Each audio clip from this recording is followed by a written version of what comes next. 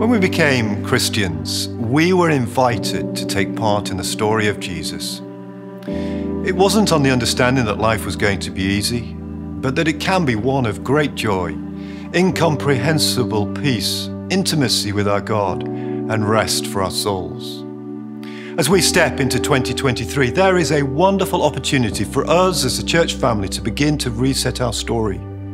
This is not to ignore how hard the last few years have been, far from it.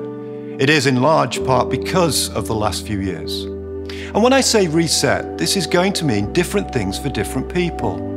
And I'm deeply conscious that for some, it may mean speaking about hard things for the first time.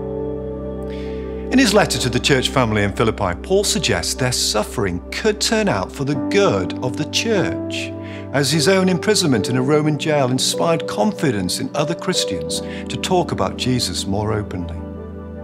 Over these months, it's been a joy getting to know so many of you and hearing about your own stories. As a staff team on Mondays, we've been taking it in turns to share our own testimonies.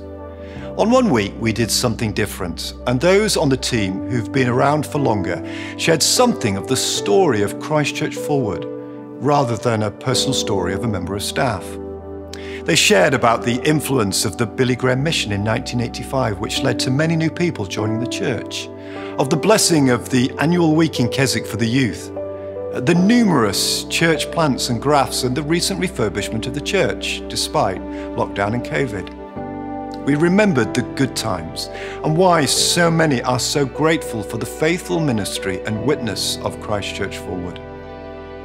It was a reminder that as a church, our history was founded on a vibrant community, faithful to the way of Jesus and a deep faith in the life-transforming power of the gospel. We do not seek to forget the hard things, no matter how tempting that may be, or sweep them under the carpet, but rather acknowledge them as part of our story, of Forward story, and of God's work amongst us here. Our recent past may not have been easy, even deeply discouraging. But as we remember, like Nehemiah did, how God has worked in our history, it gives us confidence to pray that the gracious hand of the Lord will be with us again in our future. It's with all this in mind that I'd love to invite us to take up the example and challenge of Nehemiah as we set the rest of January aside as a month of prayer. At the same time, with the help of the next section in the book of Nehemiah on Sunday mornings and Philippians in the evening, we hope to meditate more closely on what it looks like for us as individuals and as a church to follow Christ. So together we might be able to say with Paul, "For me to live is Christ and to die is gain." This is our chosen church family verse for 2023. For Paul, everything is about Jesus. He lives for Jesus. He'll die for Jesus. When he dies, he will gain more of Jesus. It's an exciting, if daunting, way to live. We will need the Lord's help to work in us the same heart and attitude as Paul. Will you pray? Will you pray that with the help of his word, the Lord will give us a fresh glimpse of the wonder and glory of our Savior?